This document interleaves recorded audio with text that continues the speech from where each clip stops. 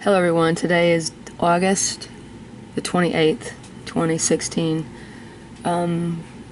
This article taken from the website WND titled New Hitch in Obama's Plan to Redefine, quote, the word sex. I need to preface this video by saying that I'm not trying to be offensive to anyone. My posting of this video is for the purpose of speaking out against this on behalf of children, adults who are of legal age and maturity are certainly more free thinkers and able to make decisions for themselves, more so than children. And there seems to be, no, there is, it's not seems to be, there is in this country and all over the world, in my opinion, a war on children. I see it in my own job, I see it in my community, and as much as I would like to say that I speak out on behalf of children, I don't speak out as much as I should, and I would like to. But however, in some ways that's changing, and I hope to make a video a little bit later on about something else that's going on that I just need to collect some more data on to be able to comfortably post a video on. So I'm going to share this article with you. It's a little, not real long, but I'm going to read it and then post it up as soon as I can. So here it goes. New hitch in Obama's plan to redefine sex.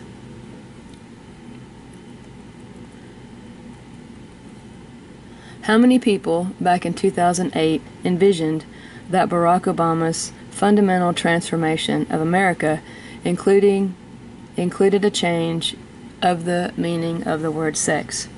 Probably a few, but many didn't, and now his agenda is running into headwinds with yet another lawsuit against his administration. The newest lawsuit is being brought by the Beckett Fund on behalf of Texas, Wisconsin, Nebraska, Kansas, Kentucky, Governor Matthew Belvin, the Franciscan Alliance, Specialty Physicians of Illinois, and the Christian Medical and Dental Associations. It challenges a new Department of Health and Human Services regulation that changes the meaning of the word sex. Previous lawsuits have challenged an Obama order to public schools to allow children to use gender-specific facilities according to their gender, quote, identity rather than their biological sex. He also ordered federal facilities to do the same.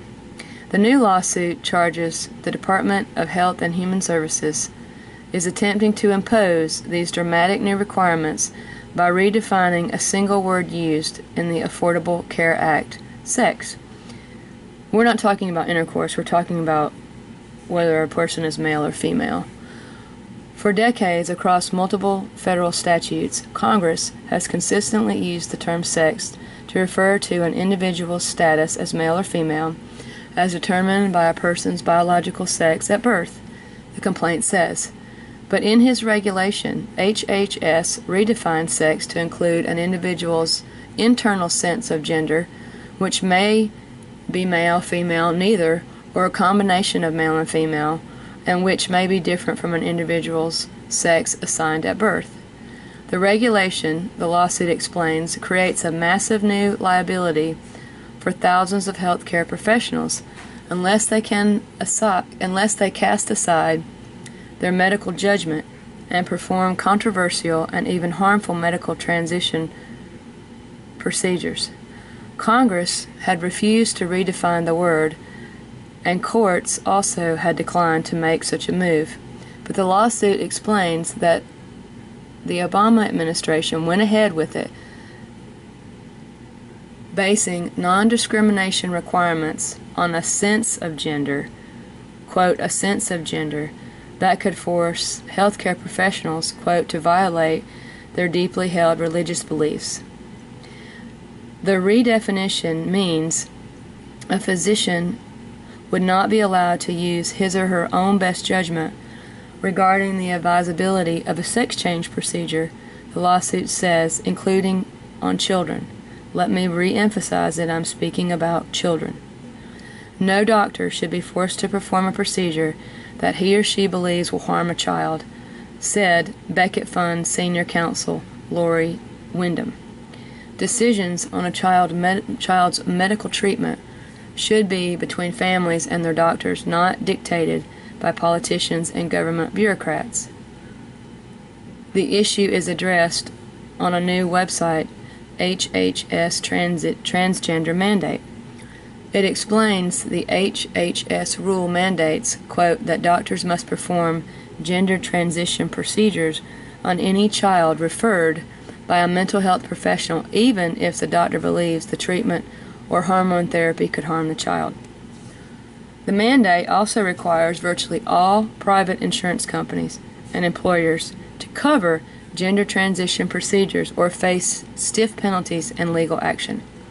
To be clear, this is not a question of access to care, but of forcing a political ideology on doctors against their medical judgment.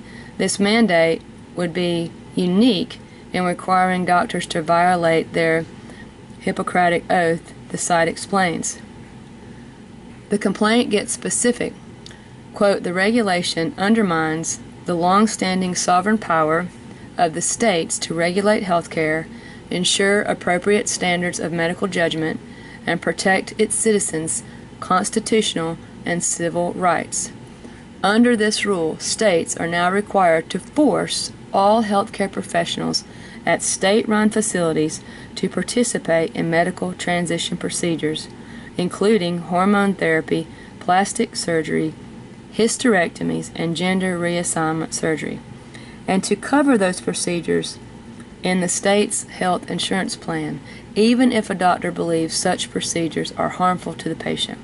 This case boils down to a very simple question of statutory interpretation.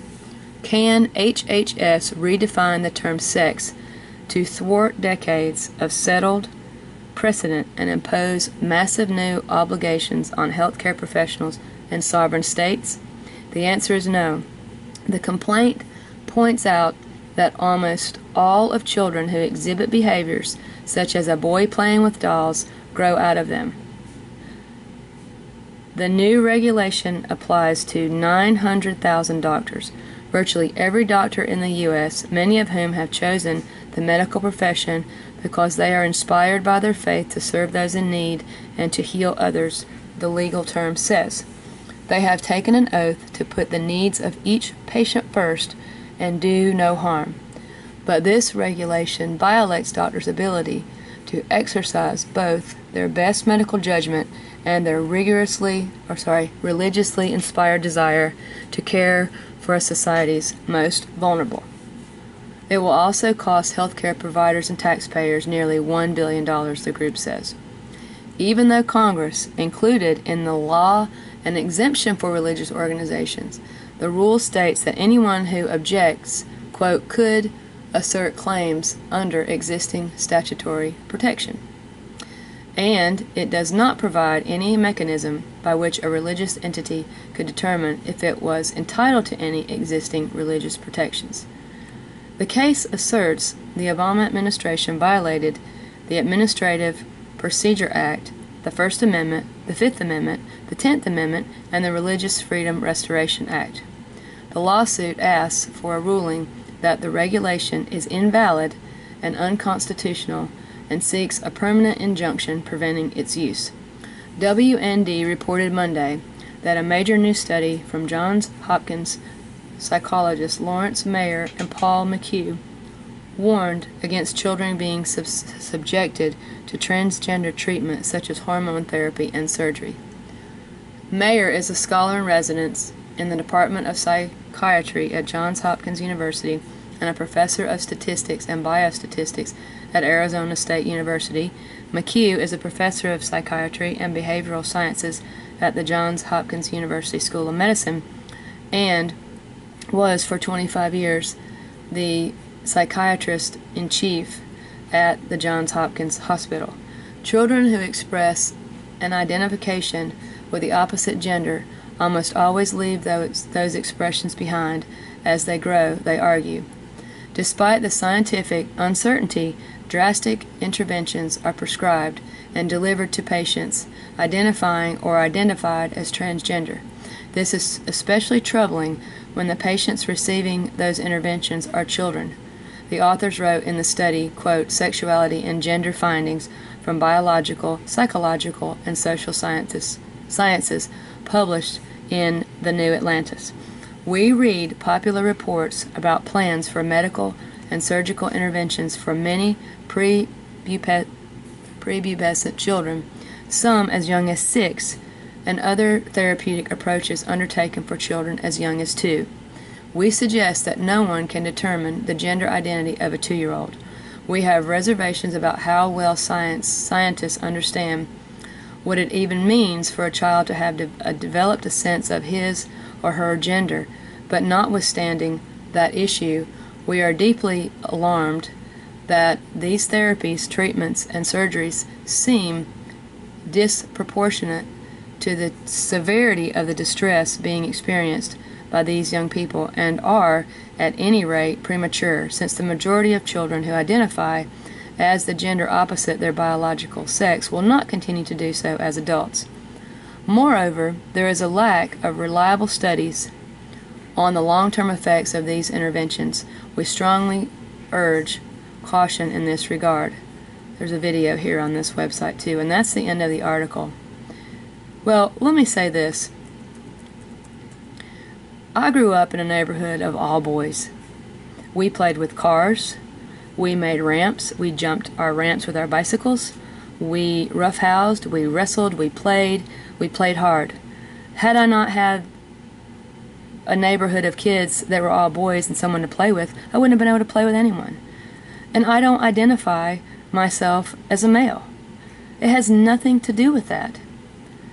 And I'm so upset by this because these children are just being destroyed. And adults who feel that they are trapped in a body that is not theirs, or a man who feels like he's trapped in a woman's body, that is a whole different scenario and thing than a child. There's so many factors that determine things for children: who they play with, who they grow up with, how are they being treated by adults. I mean, this is not okay. And forcing these doctors, and to me it doesn't even have anything to do with religion. A doctor is not all doctors, but certainly some are really in it for the right reasons and do want to do what's best for their patients. And I'm just mortified by this. I just can't even believe it, what we're doing to these kids. It just really, really upsets me. So, again, I'm not trying to offend anyone. I'm speaking on behalf of children, and I am just really upset by this. I don't... These kids have... Talk about the war against drugs, the war against this. What about the war on kids? What about the war on children that is going on all over the world? And I'm so disgusted by this. I hope everyone has a great day. And please, if you can, in any small way, please speak out on behalf of these kids. They have no voice of their own. It's up to us to try and help them. Have a great day, everyone.